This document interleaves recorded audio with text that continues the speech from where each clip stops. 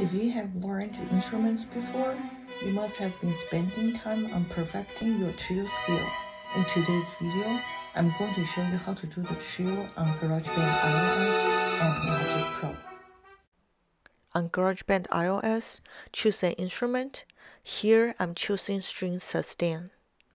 Click on arpeggiator, choose run, note order up, and 30 seconds note.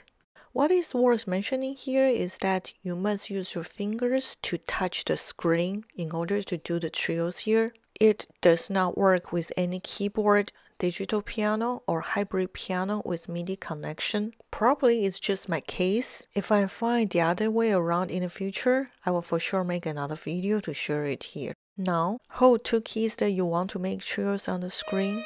Press the key ahead of the other key that you want to start with. It's rather easier to operate in Logic Pro.